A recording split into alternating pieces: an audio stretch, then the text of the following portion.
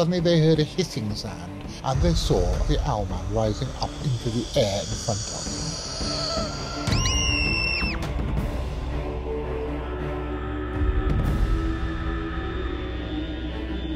It was a demon.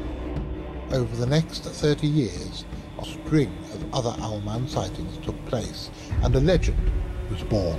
I saw a demon beast. A demon beast.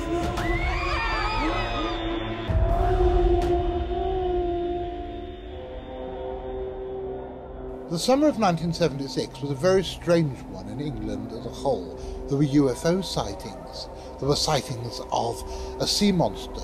The whole county, or at least the area around Falmouth and southern Cornwall, seemed to go mad.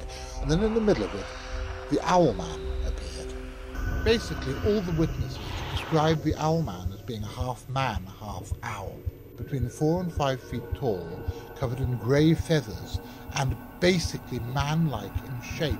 The Owlman and West Virginia's Mothman are two of cryptozoology's most enduring mysteries, and eyewitness accounts report eerily similar qualities. Both are reported to be winged bird-like humanoids 5 to 7 feet tall with wingspans of about 10 feet. Each have large, glowing red eyes and are typically sighted in communities near wooded areas.